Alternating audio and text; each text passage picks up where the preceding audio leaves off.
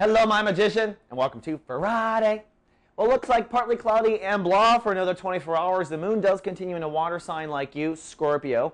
So we kind of live on this divided side of emotion. Scorpio is very bipolar. So for most of the day today, Pisces, I think emotionally you're going to be focused on, again, your belief structure, what you believe in, and learning from your emotions. So this is that period where we kind of replay the last month and we learn from what we've experienced.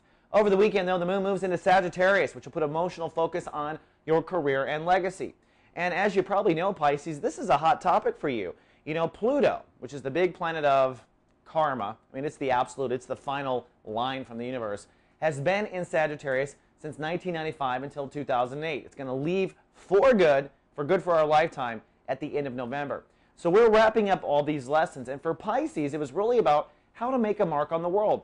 Pisces have been uncertain. You have felt like you don't know where to fit in. You didn't know really where your skill set would be of use. And that's really, I think, by design from the universe, because really, my little joke behind camera is that the universe is redistributing Pisces 1 in every 12 humans. We need a Pisces in every 12 group of people, because the Pisces bridge the new reality. So over the weekend, the moon will cross over Pluto. You're emotionally going to be kind of focused on career, focused on legacy through the weekend. And I think likely by Saturday night, Sunday morning, you'll have an opportunity to release old emotional drama from the glass ceiling, from the boss that didn't understand, from the company that didn't see who you really were. All these experiences that led to this wisdom, it's time to let that emotional flow and go. All right? So we've only got 2 more months of this. So this is one of the last opportunities you'll have. And I do think that's probably the only negative bump of the weekend. The rest of the weekend, I think, is going to be just super.